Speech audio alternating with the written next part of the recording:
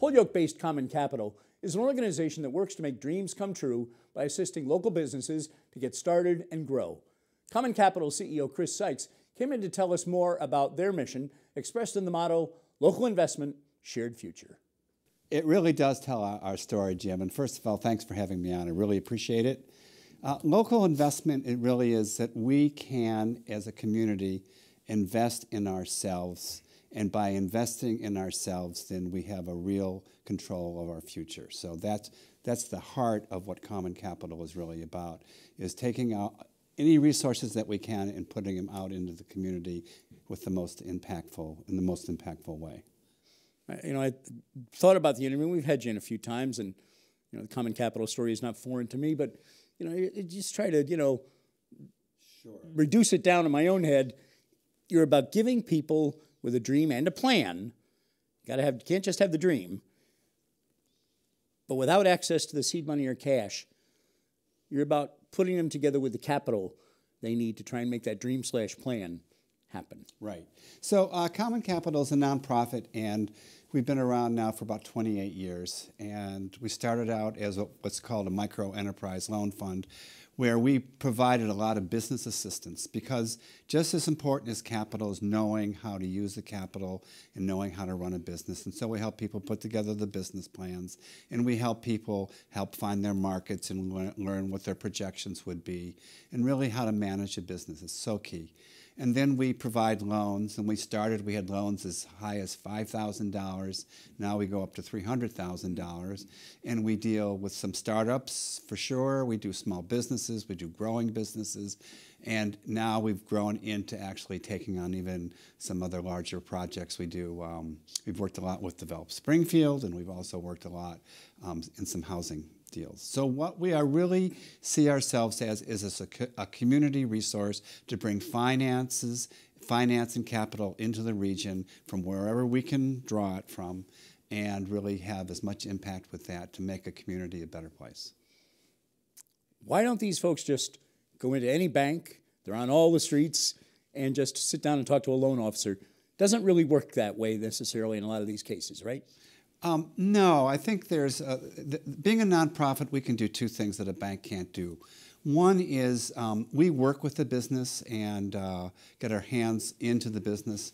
A bank can't do that. They have what's called lender liability. They're regulated that way. And if the business fails, the business could blame the bank. So the banks can't do what we can do. And the other thing is that we're a nonprofit. We need grants to support what we do. We don't fully pay for ourselves through the interest and fees from our loans. And a bank obviously is not a nonprofit. So those two things together are the major reasons why we're different from the bank. We work very closely with the banks. The banks support us. They give us grants. They give us lines of credit. They've been great partners.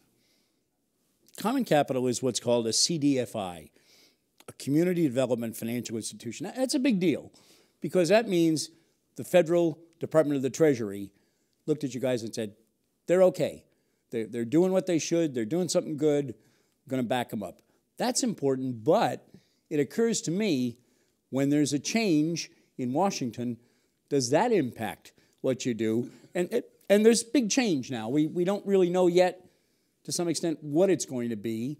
We've seen a very unusual federal budget proposal put out, which is a long way from passage sometime this fall. But still, where does that, or do you know at this point what any of this means to Common Capital? Well, we don't, and that's one of the big problems we face.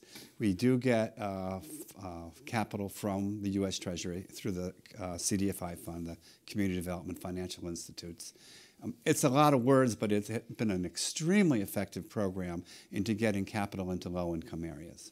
But we just don't know under the current administration what is going on.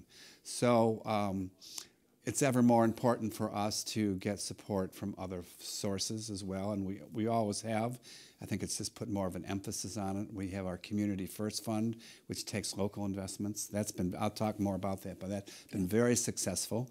And the state's been a great partner with us, as well as foundations. Davis Foundation's been a big help with us as well. So we really take the monies that we can at different points, and we leverage that with bringing other outside capital in, banks or other outside sources of capital, to get involved in local projects so we could bring capital into the region. Well, let's talk about that. You mentioned Community First Fund, and that is a chance for folks in the community to literally step up and help out and be part of what you do.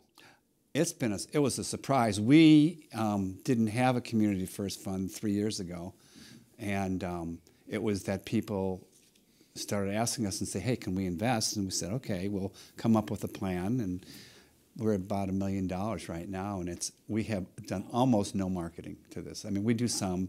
We will be doing a lot more in the future, for sure, but it's been very successful. We have institutions now that are interested in investing.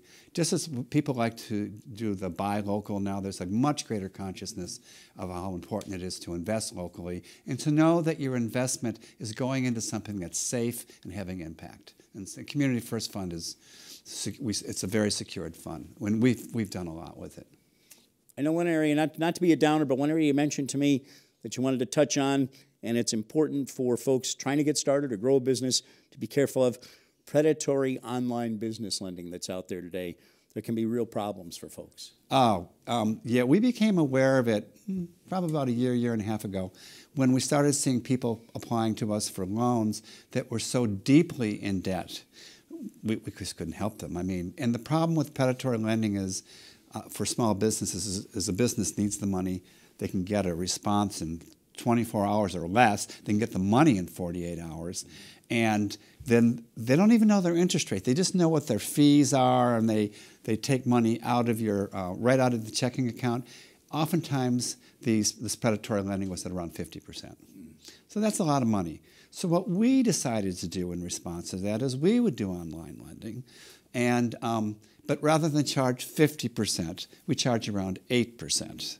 And we can make a loan decision in 2 days, and we can get a check out generally within a week. So it's not as fast as predatory, some of the online lenders, but it's very fast and it's all online.